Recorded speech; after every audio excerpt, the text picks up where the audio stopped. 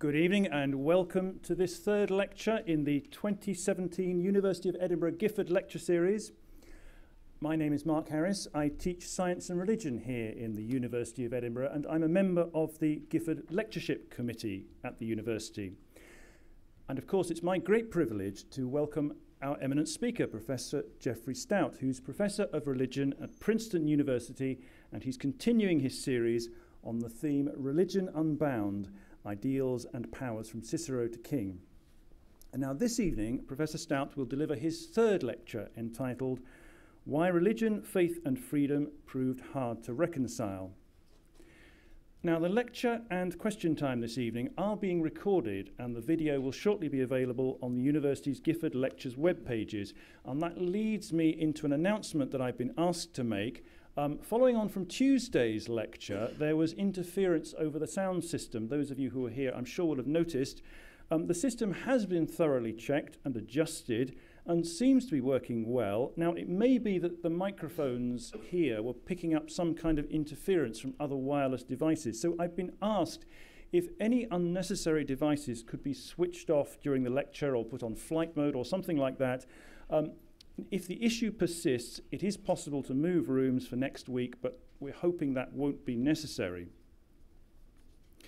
So it's now my pleasure to hand you over to Professor Jeffrey Stout. Please join me in welcoming him.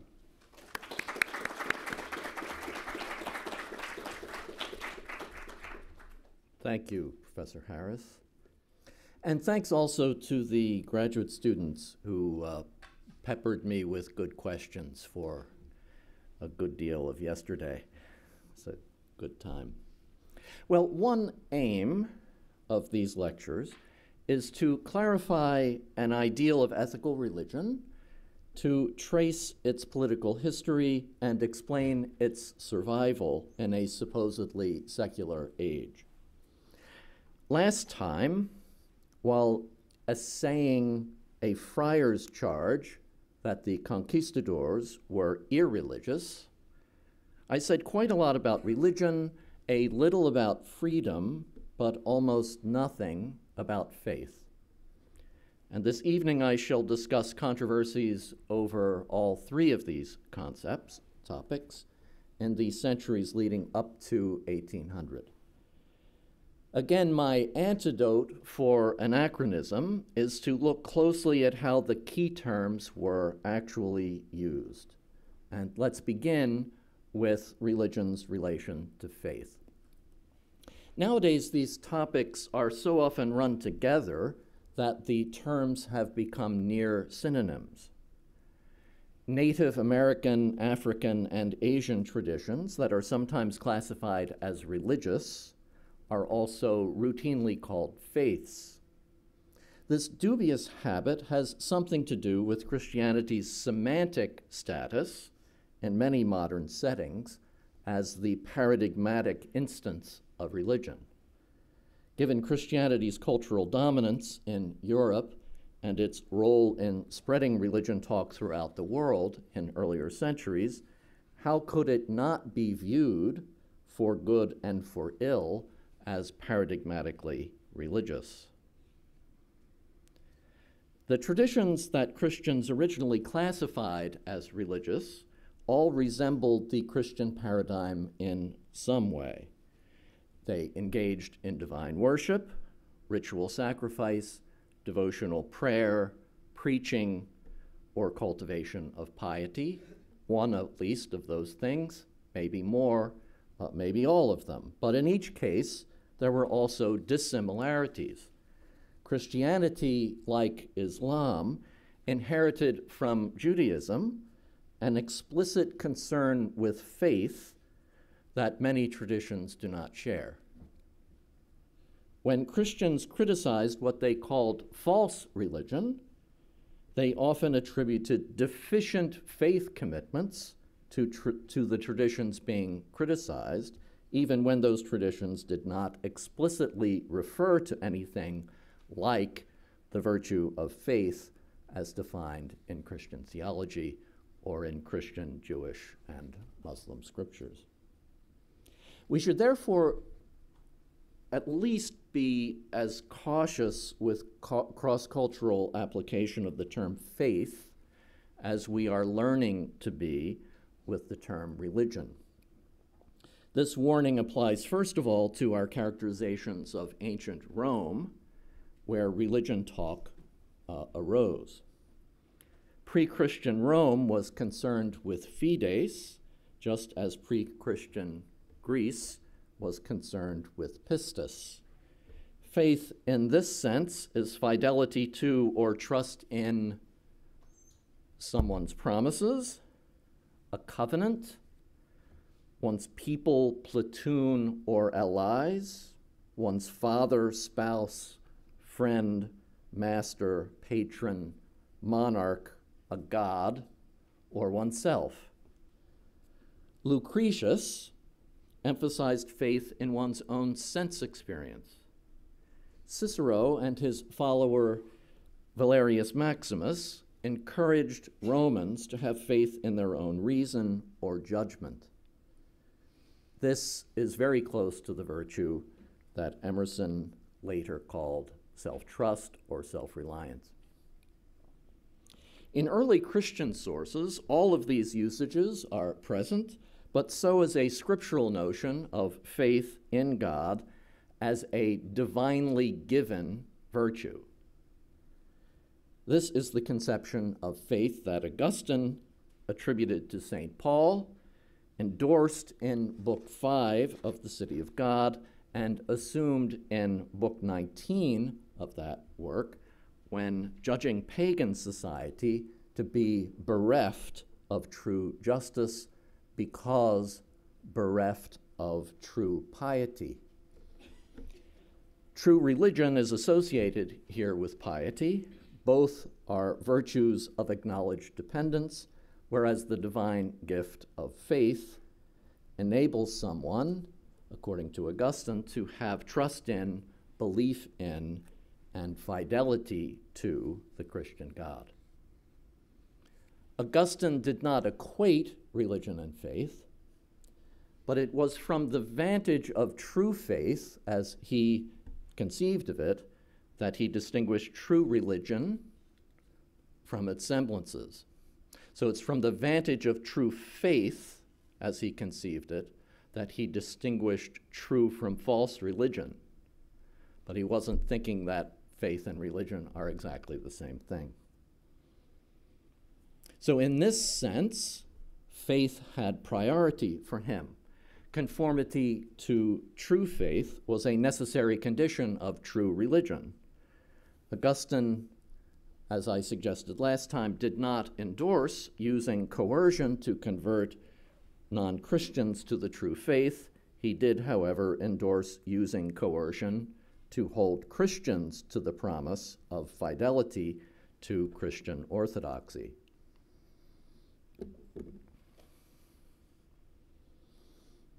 Moving right along to the medieval period, Thomas Aquinas treated religion and faith not only as distinct virtues, but as distinct kinds of virtue.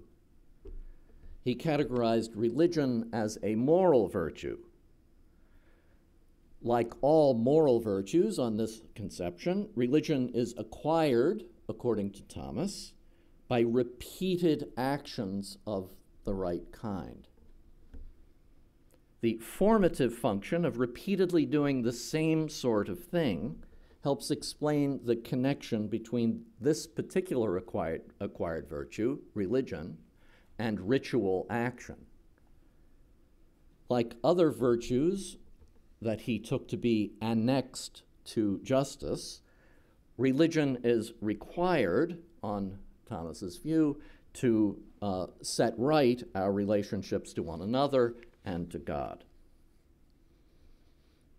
Now, in setting out his view, Thomas referred to Cicero as an authority on religion. So a pagan philosopher is repeatedly cited in his discussion of religion. And the reason for that is that a moral virtue is the sort of thing that a wise pagan philosopher concerned with the common good might know quite a lot about.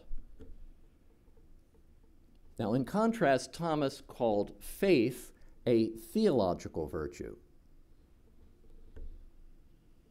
The chief authority on faith and on its relation to religion is God's word as revealed in Holy Scripture and as interpreted in the teaching of church fathers, including very prominently St. Augustine. The virtue of faith is directly concerned with the intellect's assent to what God reveals.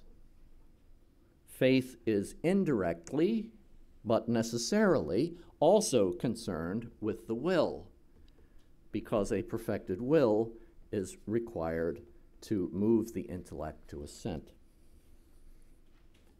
Okay. Like Augustine, Thomas adopted the vantage of faith, as he understood it, when addressing how the virtues of faith and religion are related. Faith is a divine gift required to perfect the virtue of religion and its underlying natural inclination to relate oneself rightly to God. The gift, once offered, can be refused. Someone who refuses it or who first accepts it and then reneges exhibits the vice of infidelity, which is not exactly the same thing as the vice of irreligion or superstition, because it's a defect in faith, not in religion. One species of infidelity is heresy. Whether something worth calling the virtue of religion, as distinct from a sort of commendable religious striving, can be present at all in pagans is a question Thomas did not answer clearly, as far as I can tell. Las Casas skirted the question, even when expressing cautious admiration of Amerindian religious practices, and he does quite a bit of that. Savonarola, the other one of the other Dominicans mentioned last time, was concerned about the presence of Jews and Muslims in Italy, but his ministry in Florence in the 1490s was mainly directed against Christian heretics and what he took to be their sins of infidelity, sodomy, avarice, tyranny, and oppression. Because he, too, followed Augustine on the issue of coercion, he had no qualms about resort to force in his efforts to purify the church. Remember, coercion on this view, on this Augustinian view, is okay to use in order to bring back heretics into the fold. They've made their promises. Now they can be held to them. That's the idea. Religion for these Dominicans, and keep in mind that Thomas and Savonarola and Las Casas are all members of the same order. Religion, as they see it, has multiple ends. The ultimate supernatural end of religion is the actual God, whom we naturally seek to know and to whom we naturally owe devotion, honor, and love. That's the ultimate supernatural end. The proximate mundane ends of religion include what Thomas, in his discussion of, quote, institutions relating to divine matters, calls the formation of human morals. The proper formation of human morals is itself a good end for someone to have, in particular for a ruler to have. And it has political effects. Early modern debates over religion have to do with both sorts of end.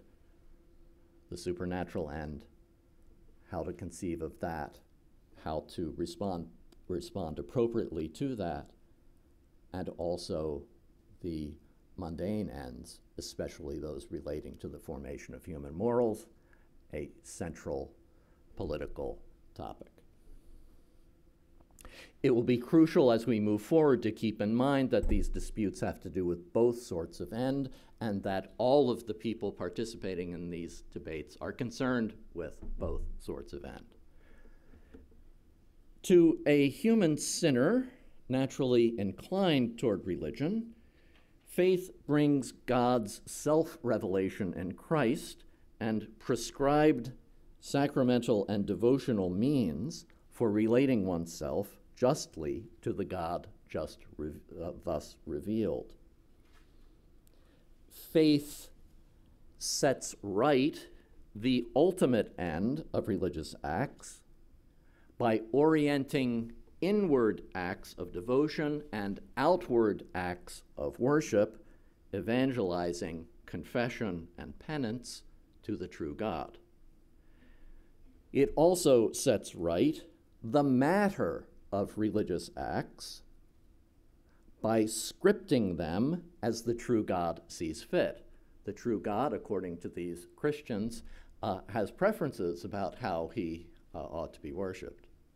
So he supplies not only information about himself so people get the object right, but also information about how to do it.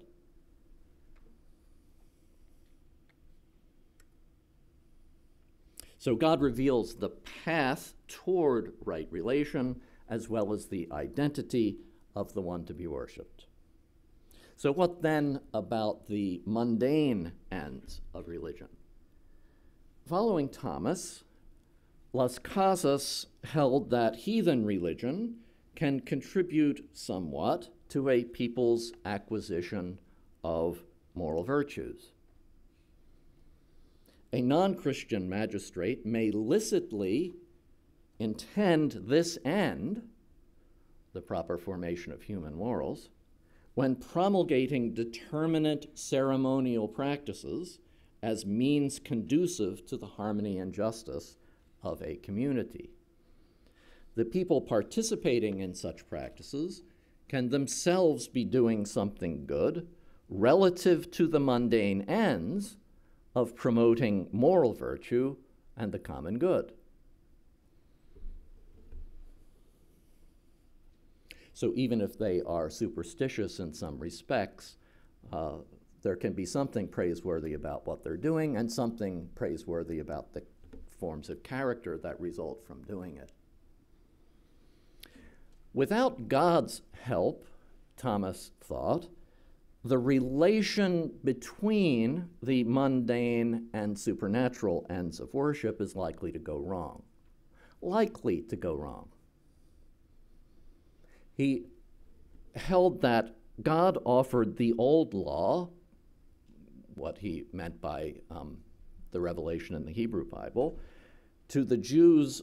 God offered the old law to the Jews of the pre-Christian era in order to guard them from this widespread deficiency of pagan worship, that it would get the relation between the mundane and supernatural ends of religion wrong. Las Casas thought of the Indians as analogous to ancient pagans, not Jews. When correcting Oviedo's racist biases about the Indians, Las Casas often compared Indian worship favorably to pagan examples. Indians have governed themselves and inculcated moral virtues well, but not perfectly. They have instituted religious practices partly in order to promote virtue and the common good. That's a proper function of religion. They sometimes get the relation between the mundane ends of religion and its supernatural ends wrong, as well as getting the supernatural ends wrong. But not always. Sometimes it's better. So in such cases, it is possible for the mundane ends of worship to be appropriately oriented toward the common good, and for mundane and ultimate ends, for mundane and supernatural ends, to be ordered properly. It's possible. The likelihood decreases whenever rulers have self-interested reasons to declare themselves divinely chosen or to declare themselves worthy of worship, to declare themselves deities. Las Casas alludes to Cicero's critique of Caesar's elevation to divine status and to Mark Antony's role as the priest of this oppressor.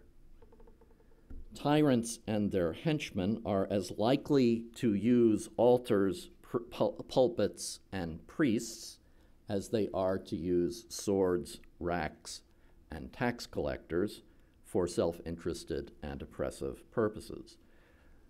Religion's mundane and supernatural ends thus become disordered, and its mundane ends become polluted. This is Savonarola's charge against Medici-dominated Florence in the early 1490s. To be fully virtuous, religion needs to be more than it needs more than a rectified supernatural end and a proper ordering of supernatural and mundane ends. It also needs mundane ends properly ordered to the moral formation and commonweal of human beings living in a certain place.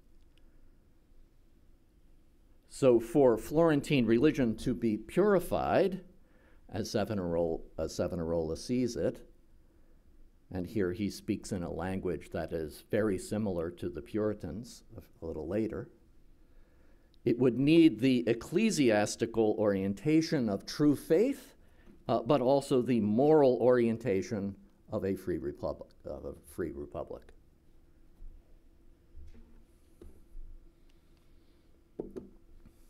Okay.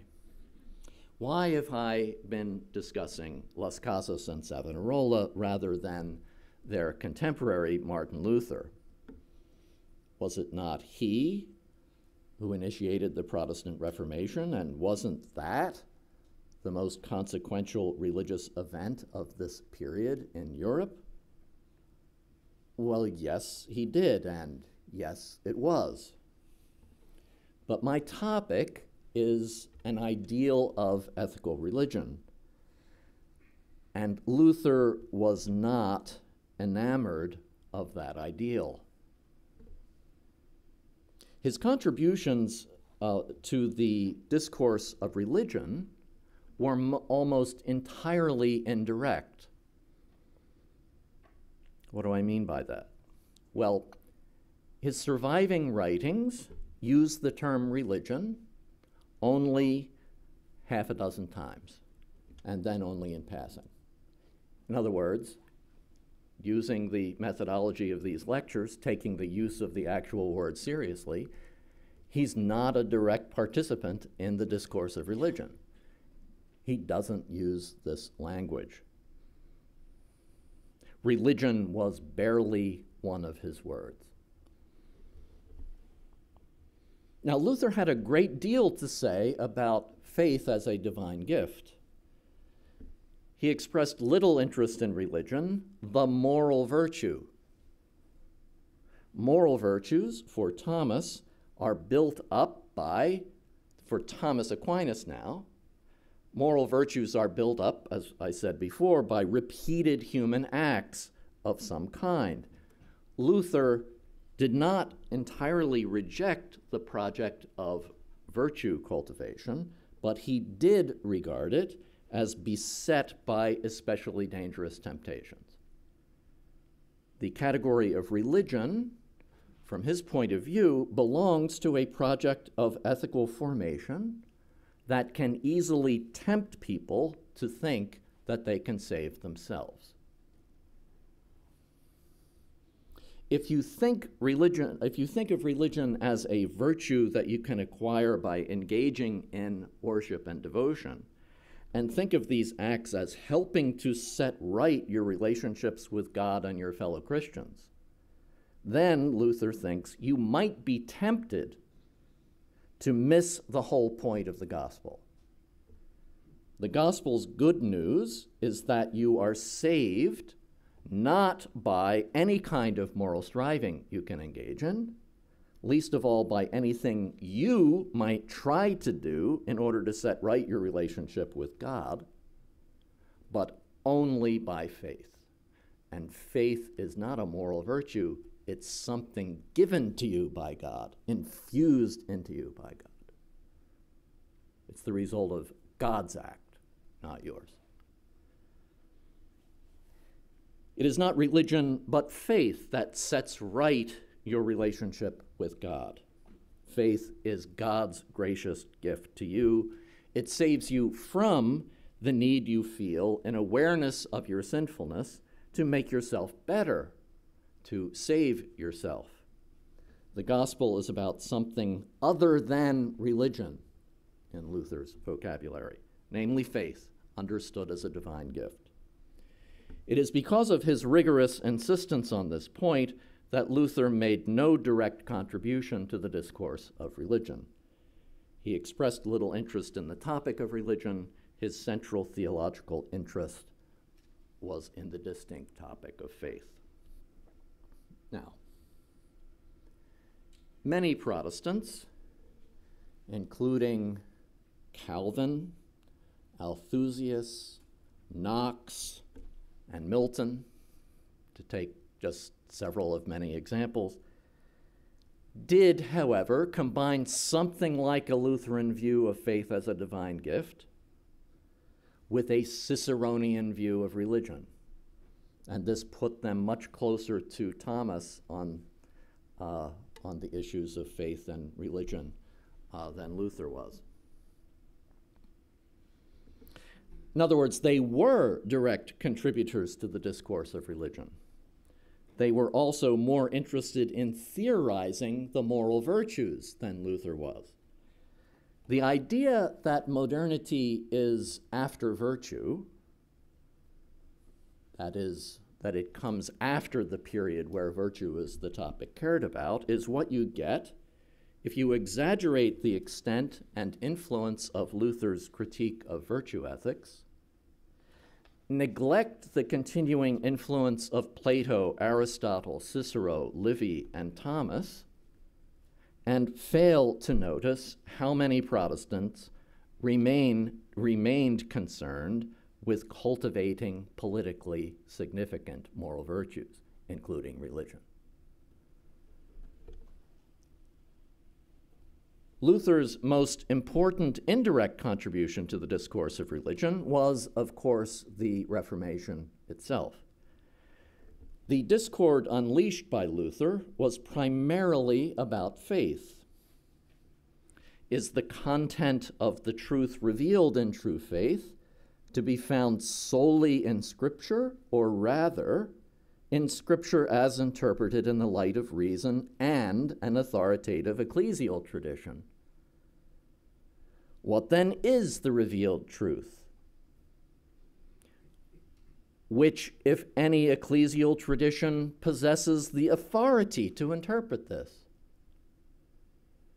And how can such questions be answered without either arguing in a circle or appealing to a putative authority that is internally incoherent and manifestly corrupt, which is how Luther thought of the inherited theological and ecclesial tradition? Well, these were Luther's main questions, but they did not, in fact, prevent him from discussing virtues and vices, and nor did they quell debate on what Thomas called institutions relating to divine matters, or the role of those institutions in the formation of human morals, or the effects of those institutions on political communities. Debates over those questions, which weren't mainly Luther's questions, continued.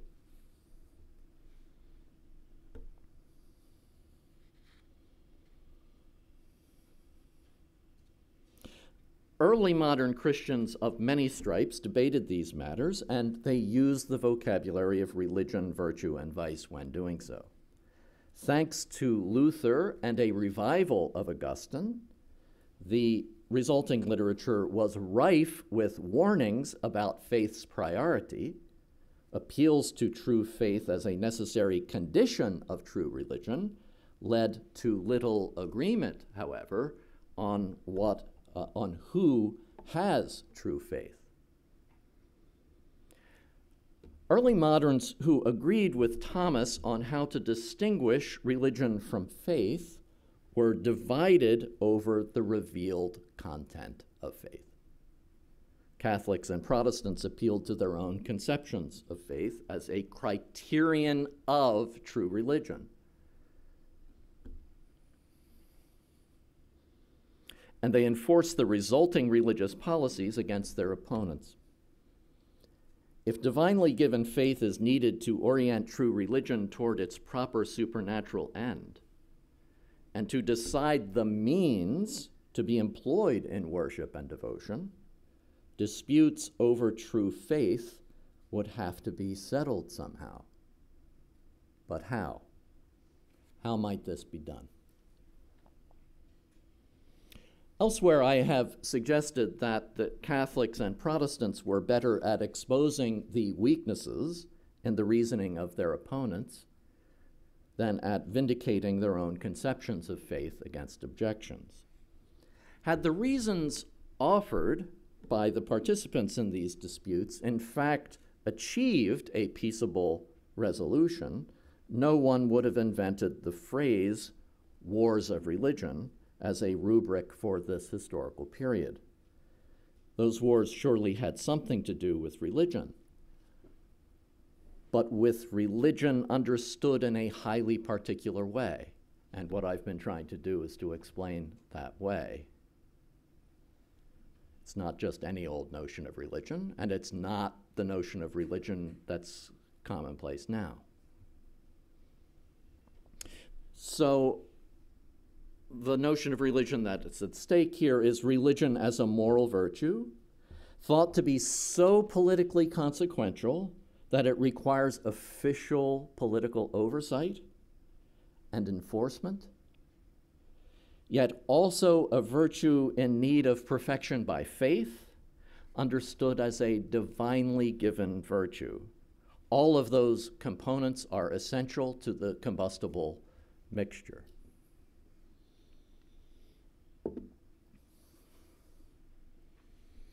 There's another, at least one more component that's essential to the combustible mixture, and that was a concern about freedom understood as security from arbitrary power, a notion we've already encountered in these lectures. So the opposite of such freedom, as I explained last time, is domination. You are dominated, according to a tradition stretching back to Cicero, if you are placed or left at someone else's mercy, and there is no sound paternalistic justification for this. Okay.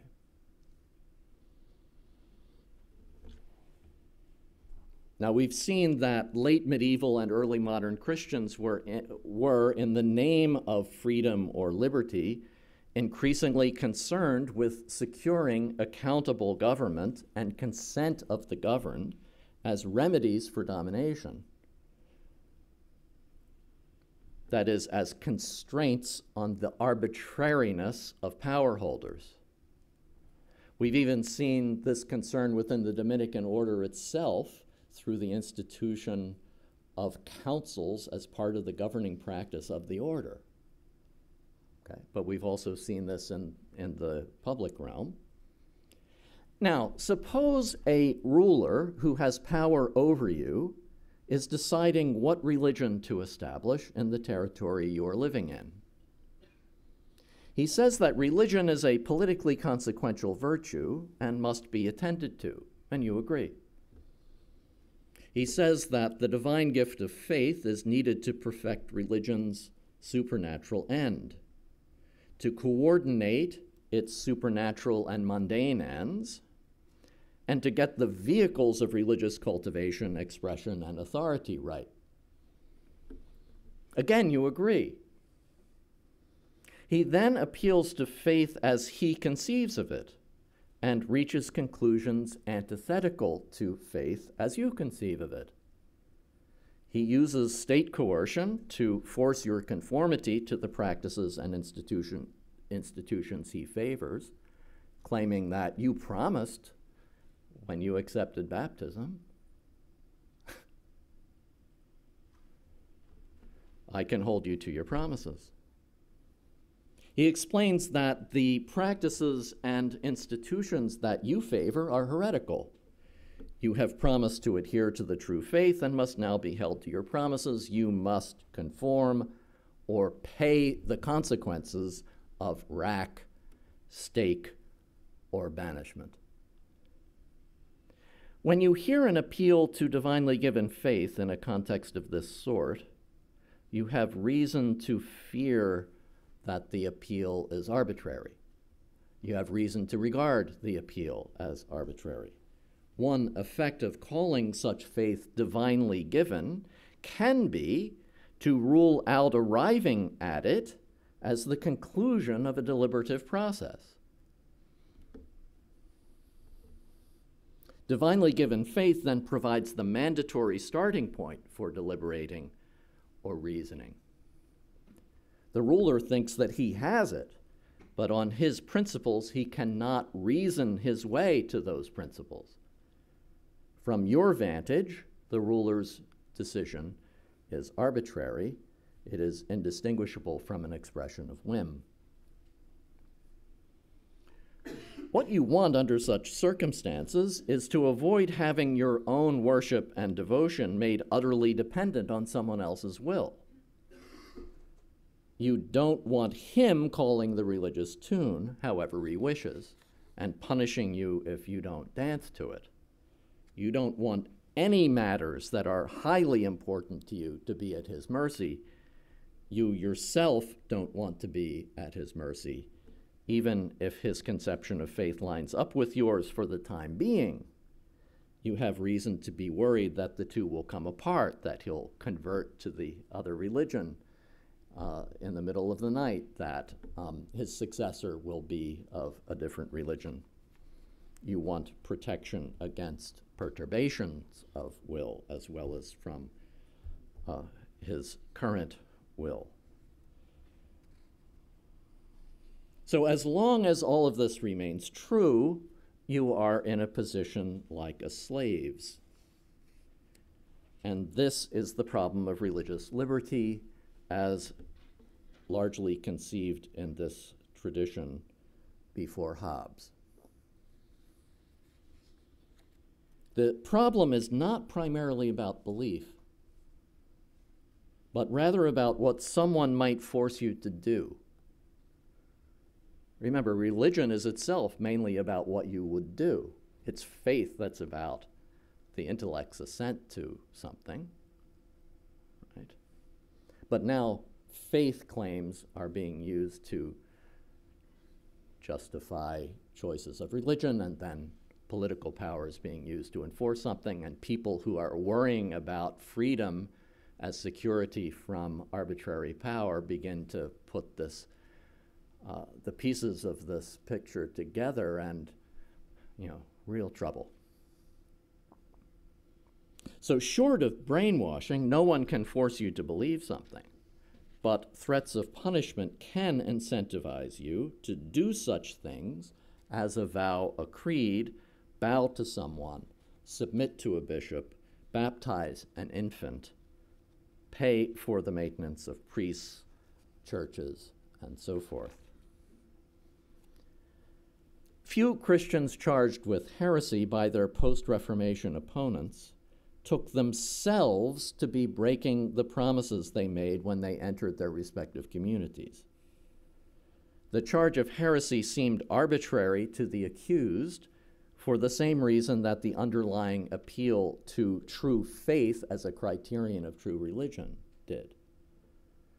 Every group forced to submit at the point of a Christian sword has seen the self-designated defenders of faith as oppressors, and the mandated forms of religious practice as violations of liberty.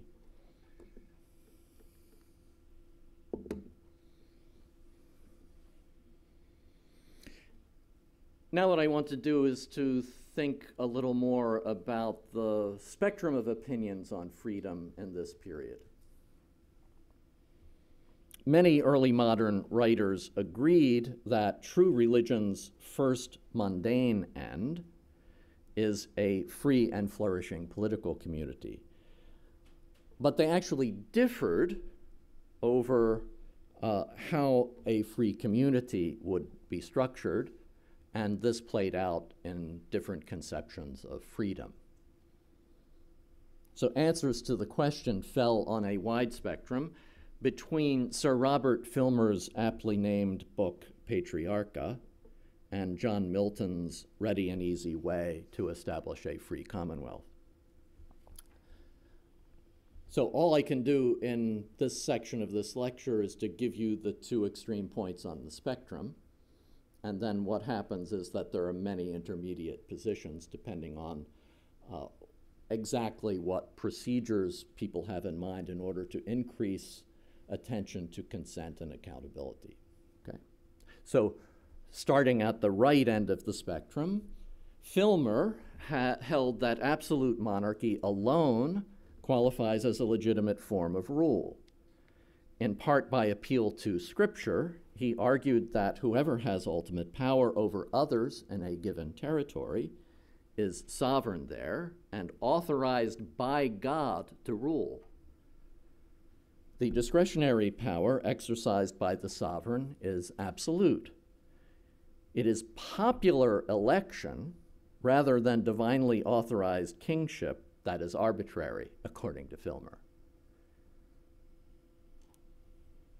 Longing for legal security from a ruler's power is foolhardy and fosters rebellion against God's appointed authorities. Filmer writes, quote, that the greatest liberty in the world is to live under a monarch. So he's right in the face of his opponents. The alternative to such liberty is counterfeit and actually consists in what he calls several degrees of slavery. Catholic schoolmen and Protestant reformers who seek to constrain regal power in the name of popular sovereignty have forgotten, quote, that the desire of liberty, he means as they imagine it, was the cause of the fall of Adam. If we just are at the sovereign's mercy, there is no point in calling for accountable, consensual, legally constrained rule. The sovereign's entitlement to deference from us can be inferred, from Filmer's point of view, from the fact of his power. Because how did he get the power? God let him have it. So just the fact that he has the power authorizes him. It does not depend on the consent of anyone but God, who has already determined the distribution of power that makes someone sovereign and others dependent on the sovereign's will. The sovereign is free to authorize or deauthorize institutions of accountability, representation, and worship as he sees fit, in accordance with God's will. The monarch is obligated to God to rule wisely and with proper concern for the common good and true faith. But if subjects are, by God's will, dependent on their sovereign's goodwill, whether they like it or not, the Ciceronian ideal of freedom as security from domination by human rulers must simply be discarded. Now, you'll notice that Filmer's paternalism in domestic politics resembles the paternalism that Sepulveda deployed on behalf of the conquistadors. The sovereign has a role in the polity like the father in a family. Children have no role to play in deciding whether to come under a father's authority. They just land there. Subjects have no role to play in deciding who is sovereign over their country. We are obliged to acknowledge our dependence on everything superior to us in God's created order. We owe pious obedience to our parents, our people, the sovereign, and God. True religion consists in pious and obedient acknowledgement of a given, divinely created order of dependency. So argues Filmer. At the opposite end of the political freedom spectrum, we find John Milton. When the English were in the process of restoring the monarchy, for which so many of them had opposed and shed blood in opposing, Milton argued that kingless republics alone qualify as legitimate. This is an important shift in his work, and it comes just at the moment when the Restoration is happening. The very role of a king is oppressive, on his view. So don't be misled that the new king is less tyrannical than the previous one. It's the role that's a problem. His objection applied to any office that comes with the prerogative to call, suspend, or dissolve Parliament, or an unrestricted power to veto legislation passed by Parliament, or the ability to make other official decisions simply as the office holder pleases, that is, without being constrained by a just legal system, without winning the consent of those ruled, and without providing others with opportunities to influence and contest decisions. Milton saw the connection between freedom from domination and freedom of religion as clearly as any of his contemporaries. Like many Protestants before him, he employed the notion of covenant to restate something like Thomas's integrated vision of the relation between obligations and the common good. And if you think about the notion of covenant for a moment, you can see that it imagines a set of interdependent social relations that includes God and others in relations of interdependence. That's a different view from the hierarchical order of one-directional dependence that you get from Filmer, about as different from it as you can get. True religion's ultimate and mundane ends mattered to Milton in roughly the way they mattered to the Dominicans. He appealed to divinely given faith and his own reading of Scripture when discussing religion's supernatural end, but appealed to a republican tradition when defending liberty. He borrowed from Cicero and Machiavelli without focusing narrowly on the mundane. Now, at one point in his writings, he says something that many people have found puzzling, which is, he says that Roman Catholicism is not a religion. And this might seem puzzling if we hadn't already noticed the long tradition of referring to ethical religion as true religion and its semblances as false, that is, not really religion. The analogy being the contrast between true science and climate change denial. Catholicism, he thinks, gets the means of true religion wrong because it gets faith wrong.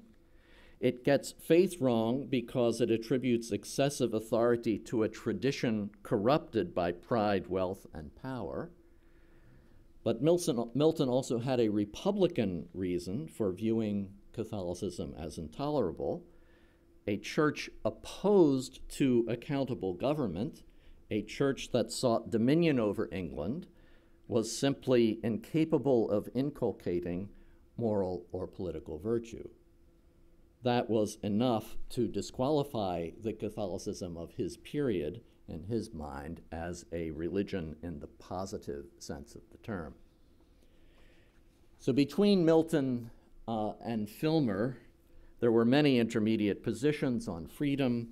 These acknowledged some need for effective accountability of executive and legislative powers, and thus some need for religious cultivation of courageous, vigilant, wise, self-reliant citizens.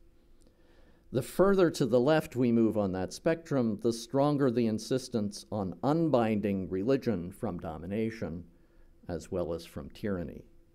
And this is where we find the early modern precursors of Wollstonecraft, Walker, Martineau, Garnett, Emerson, Mott, Gandhi, and King. And what we're doing in this lecture series is finding a path to them that helps us understand where they came from and what ideas are at work in their writings. Okay.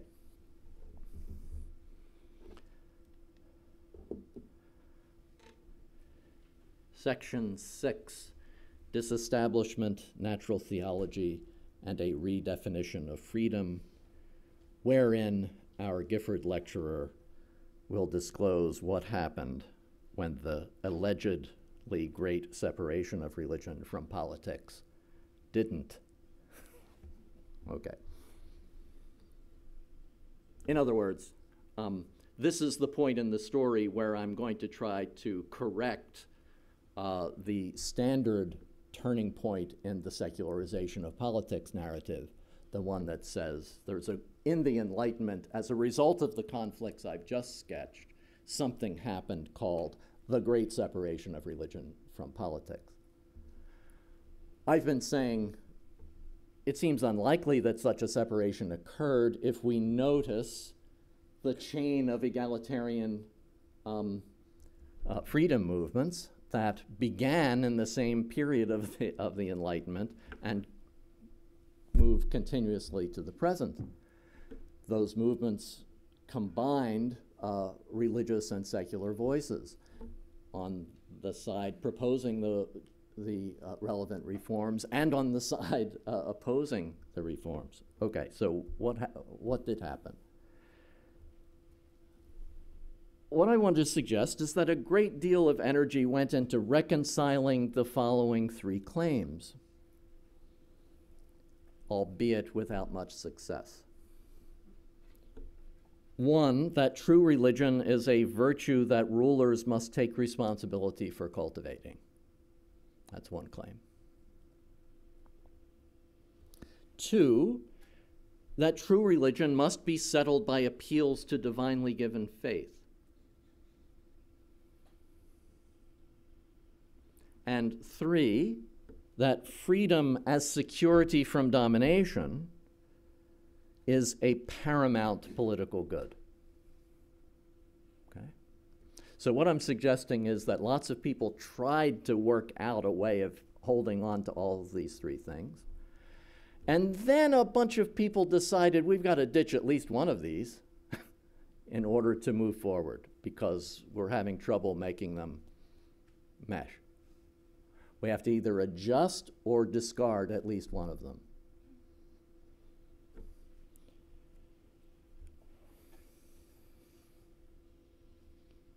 So the realization that they don't mesh and maybe can't be made to mesh, that's the realization that takes us from the wars of religion to the age of enlightenment. But the result of this shift is nothing as simple as a great separation of religion from politics. So all I'm going to do now is to look at, very briefly, at people who adjusted one or the other of the three claims, okay? And it's very important to keep in mind that people who adjusted one of them mostly didn't adjust the others, and that they didn't all agree on which one to give up, okay? If they agreed on all of them and then achieved a simple solution, it might have been a great separation of religion from politics, but it didn't work out that way. The French Republic rejected the first claim, that government is responsible for promoting true religion. But the creation of a secular French Republic did not prevent Rousseau, Saint-Simon, Comte, Tocqueville, or Durkheim from asserting a need for civil religion. Later legislation against religious influence on state affairs failed to prevent the Catholic workers' movement, the personalists, or the intellectuals associated with the journal Esprit, including Paul Ricoeur, from exerting influence on French politics. Theories of political secularization go wrong when they oversimplify the French model and then assume its applicability to countries such as India, South Africa, and the US, which never came under French rule. The US founders, impressed by Locke's argument for a separation of church and magistrate, placed a constitutional ban on an established church. Institutional separation of church and state did not, however, entail separation of religion from politics. These are not the same thing. The founders who passed the First Amendment of the US Constitution, most of them, in their own published writings, warned against divorcing religion completely from politics. They shifted responsibility for cultivating religious virtue to non-governmental institutions. That's not the same thing as divorcing religion from politics. Disestablishment, when combined with freedom of speech, assembly, the press, and religious expression, created an arena of contestation that has been filled in the US by a succession of religiously motivated political movements. It's very important to see that that was the effect of the Bill of Rights. I won't go into the British case here, but it's more like the American case than it's often taken to be, because establishment is combined with such a wide view of toleration that a similar effect is achieved.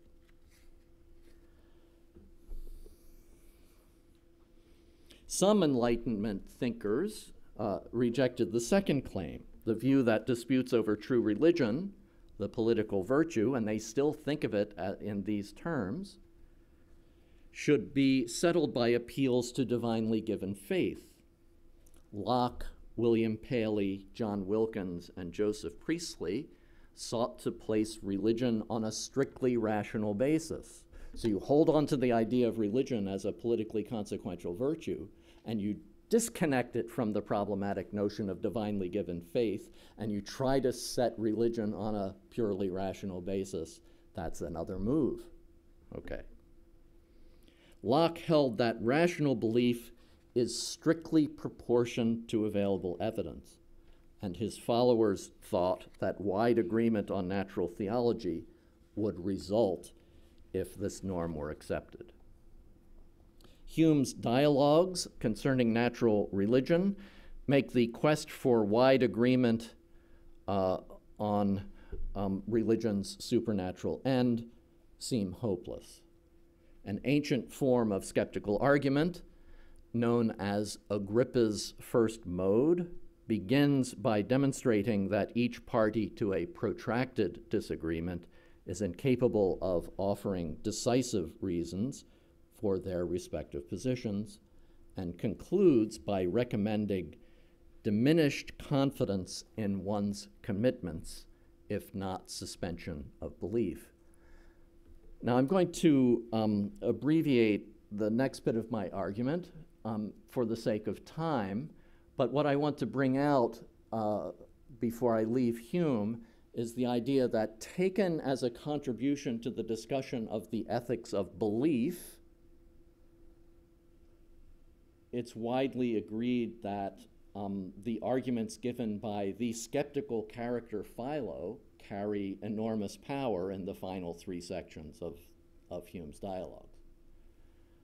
But what I'm suggesting is that Hume is about another bit of business, a bit of political business, and what he's suggesting is that by allowing the drama of the dialogues to play out as it does, he's attempting to make it look unrealistic to expect the Lockean attempt to secure wide rational agreement on natural theology to work out. In other words, that way of responding to the second claim is just not going to happen. Don't think it's going to happen.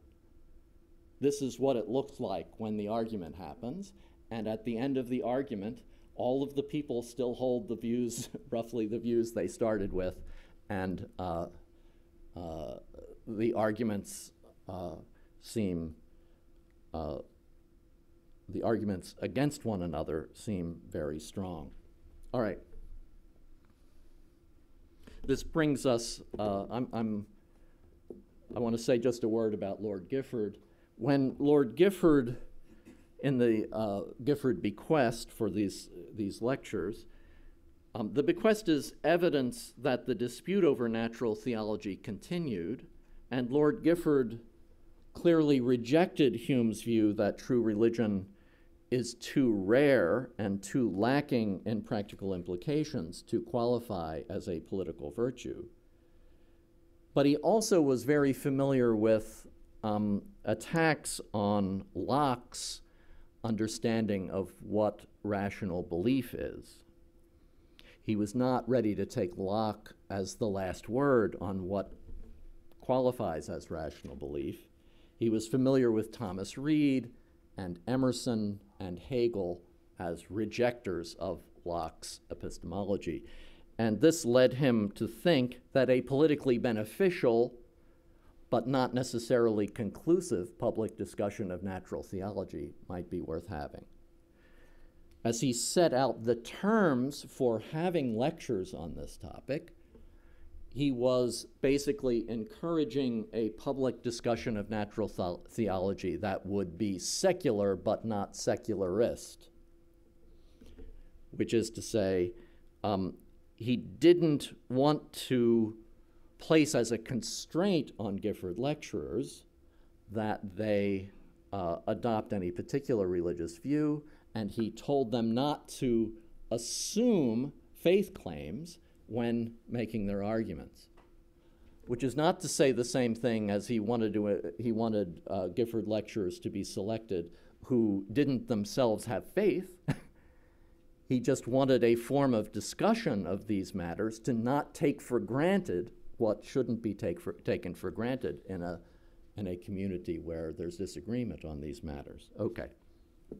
This brings us finally to the third claim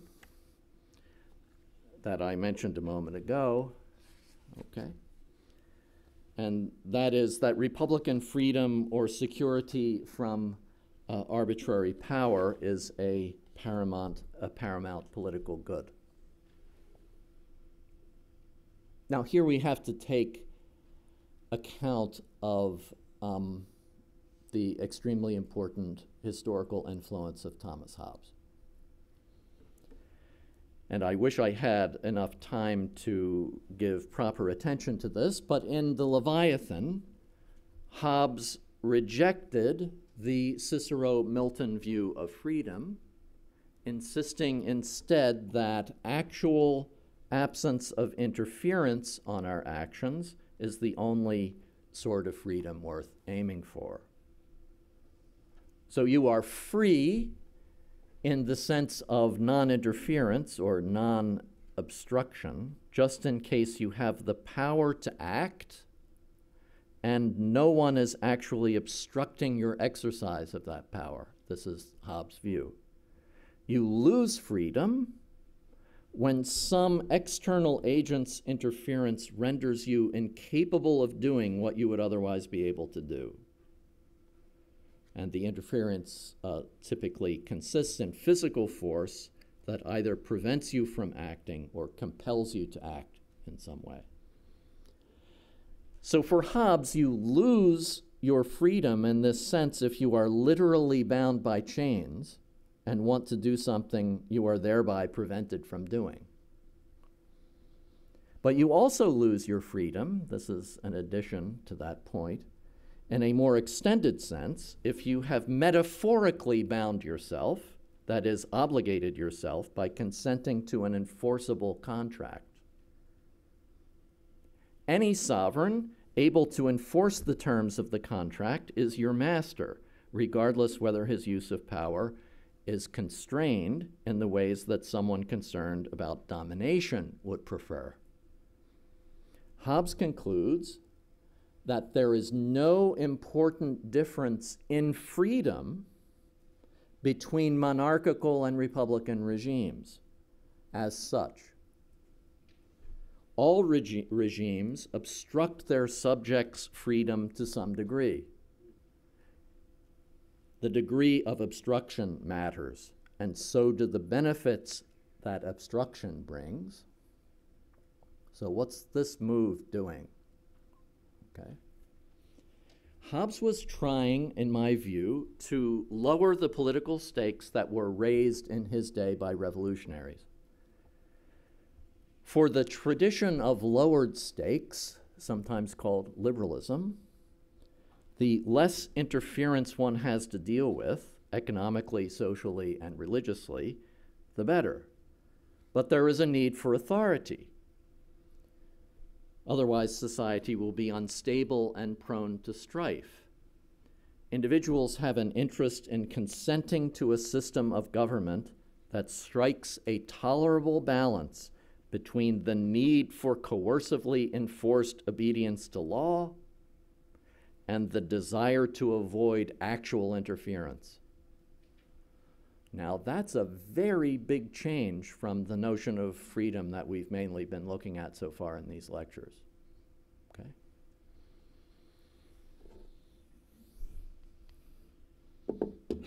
Going back to Milton for a moment, and I'm very close to the end. For Milton, the opposite of freedom is slavery.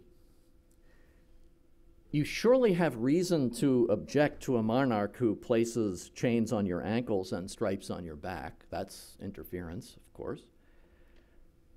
Suppose, however, that a monarch who now seems benevolent is able to treat you however he pleases and has used force to compel you to consent to the arrangements that are in place.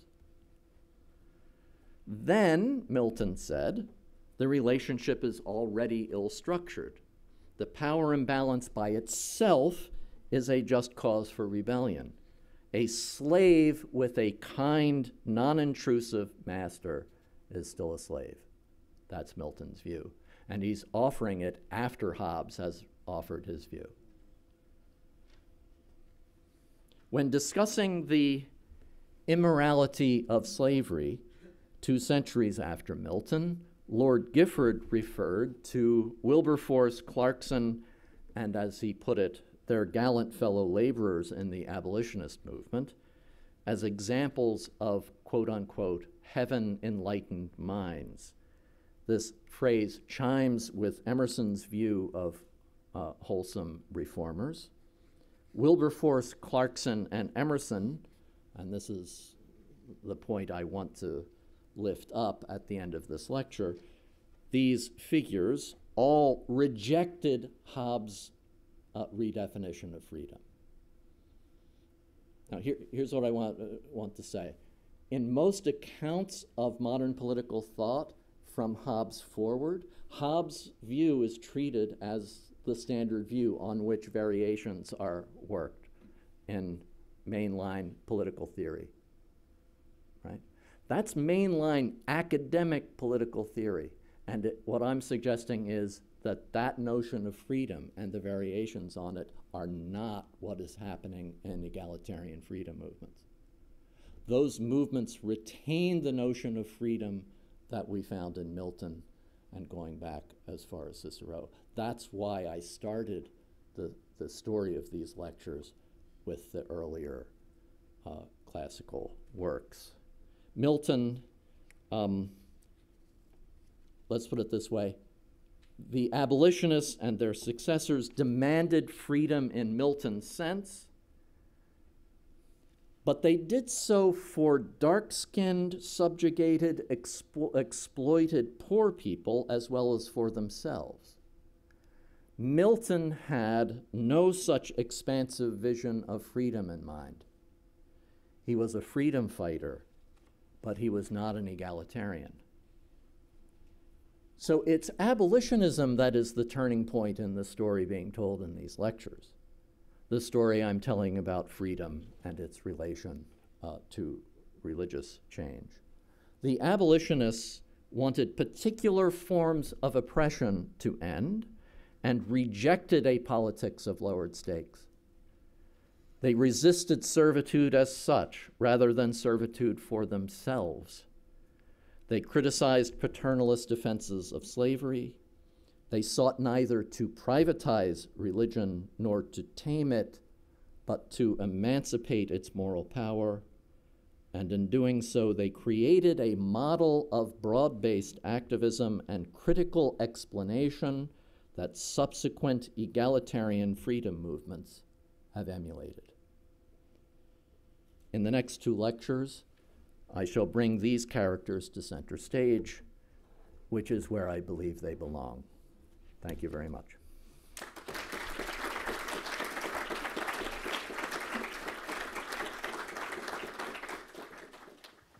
Yes, thank you for your lecture. I was very interested in the claim that mainstream contemporary political theory, or subsequent political theory, really is Hobbist rather than Lockean. So, well, there's, in certain respects at least. I wonder if you could explain that. I mean, could one find this, for instance, in John Rawls or Nozick, in those political theories that emerged in, you know, at the end of the 70s and in the early 80s that have so hugely influenced our world?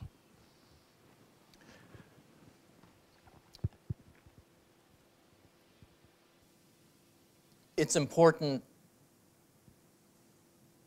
to qualify the claim that I was offering in a number of ways. The part of what I'm relying on here is an account of the history of varying conceptions of freedom offered by Quentin Skinner. And there is an online version of Skinner's sweeping history of modern conceptions of freedom that is easily available. But on his view, the shift that occurs in Hobbes leads to, as I said, very many variations. And what that's a shift to is a notion of freedom understood primarily as non-obstruction. And there are many issues that arise when the variations are worked out according to what qualifies as interference and how notions of coercion are related to that, and so on. On Skinner's view, it's definitely the case that Nozick and Rawls are at the end of that line of development.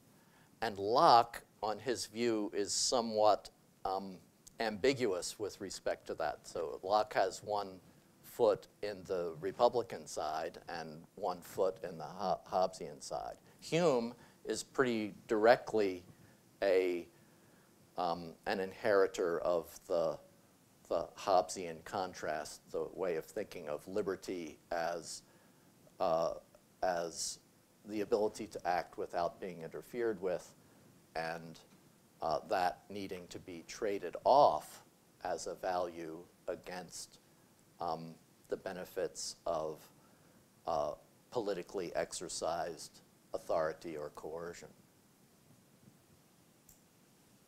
Now, here's what I want. The main revision that I'm making of Skinner's historical view is to say that Skinner and Philip Pettit as another person who has worked with him to elaborate these views and to draw these distinctions and to chart this history into the post-1800 academic context, they tend to treat the historical development as simply being a matter of the triumph of what they call the liberal view of freedom.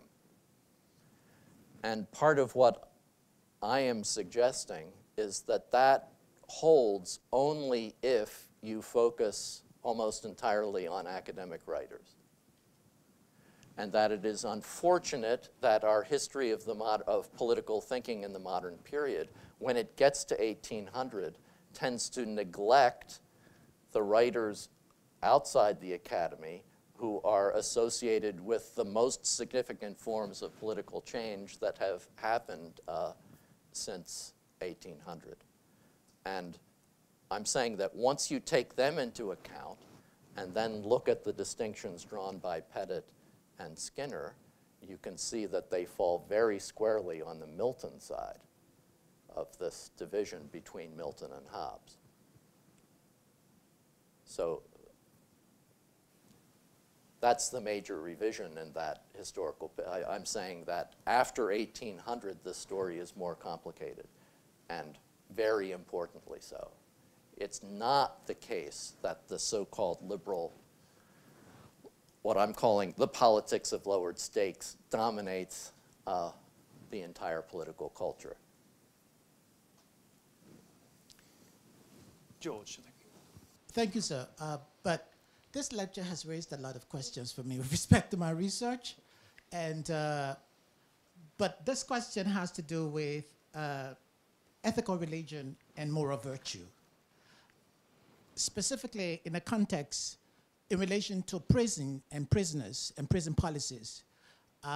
Take, for instance, in the US and the UK, you have a shift towards what is called generic religion in prisons, and religious neutrality, where the focus on the divine or individual particular religion is sort of undermined or discarded simply to reach, for prison chaplains to reach every prisoner, sort of. And, but yet instead you've got prisoners who want to identify with their particular religion. My question then is, in that particular context, where the notion of the divine, the notion of, where it becomes very difficult to pursue supernatural ends or moral virtue, how can these be cultivated? What would Aquinas say in that particular context, if at all you have political coercion saying you cannot identify with any particular religion and the notion of supernatural ends is undermined? So I'm not sure what Aquinas would say, but let me say this. There's a good deal of historical work has been done and is being done now on governmental and legal uses of the term religion in connection with prisons and various other governmental agencies, including the armed forces and so forth.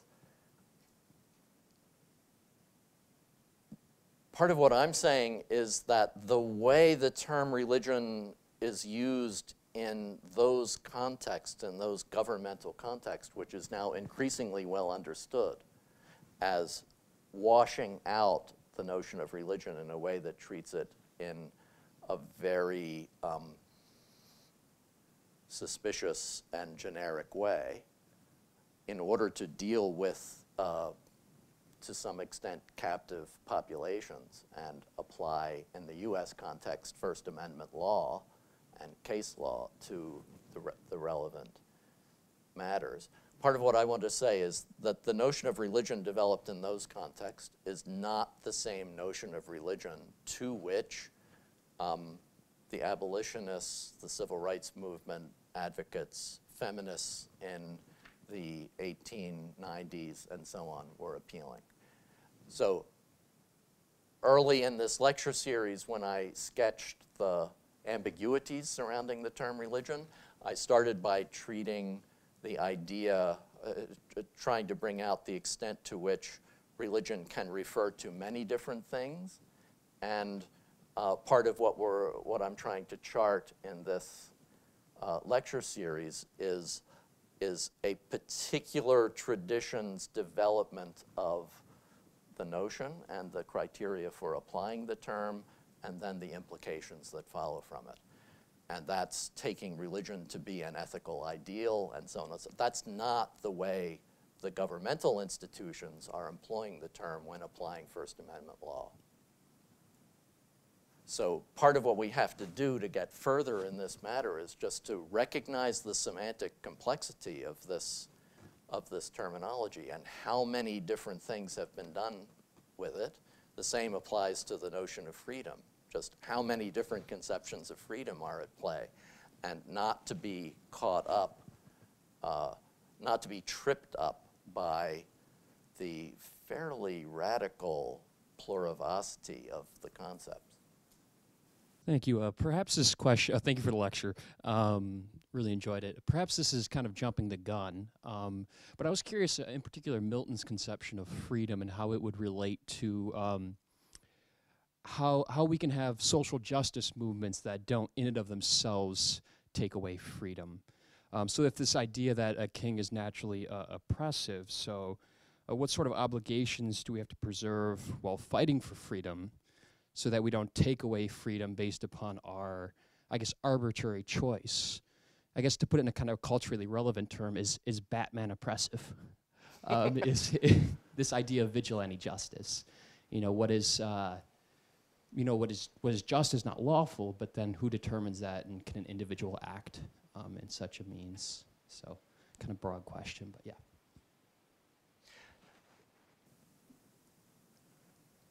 The egalitarian freedom movements that I've been listing are all of them concerned with achieving reforms within legal structures or in constituting new legal structures. And they are inheritors of a very long tradition that takes freedom to be essentially a matter, something that is made possible only within legal constitutional structures that can secure people against domination. No law, no such security. The question then becomes how in particular settings where particular sorts of social good are at issue, can the right structures be developed so that the people affected by the structures and by the use of power within those structures can have sufficient say to be able to view those structures as somewhat expressive of their own will and not merely as alien forces that are holding power over them. That's the issue. Now, the issue comes up again within, and this goes to your Batman question, it comes up again within the social movements themselves. And part of what I want to do in this lecture series is to get people thinking about how the social structure of the relevant political movements itself already embodies the central issues with respect to domination and freedom. So let's think about a number of different cases just to make it more concrete. On the one hand, you have Leninism as a revolutionary movement that is and I'll discuss Leninism a bit in subsequent lectures, just as a contrasting case to the movements that I'm highlighting. What you have is a movement led by a professionalized avant-garde, okay, which has a relation that's, in my view, pretty dominating over the rank and file of the movement itself. Okay. At the opposite end of the spectrum, you have something like the Occupy movement, which has no structure at all and takes pride in its original manifestation, in at least several American cities, in being leaderless. Early feminism, the early sort of 1960s feminism, early in that sense, was largely structuralist. Joe Freeman, a very important feminist thinker, one of my favorite feminist thinkers, wrote an extremely influential article called "The Tyranny of Structuralistness," which is what she was drawing attention to was insufficient structure actually allows the power relations within a movement to be unnoticed and unaccounted for. Well, if we look at the civil rights movement, the abolitionist movement, and so on, what we see in contrast to these two positions at the ends of the spectrum, structuralistness on the one hand and avant-garde dominating rank and file, what we see is developments of forms of leadership within the movements in which the leaders are held accountable to the rank and file, and in which practices of accountability create relations of representation within movements that allow, well, are they perfect? No. Ella Baker had strong and legitimate criticisms to make of Martin Luther King Jr. for not recognizing the significance of the role of female organizers in the movement, organizers like Ella Baker herself and Septima Clark, two of the most important civil rights organizers and two heroes of the contemporary Black Lives Matter movement.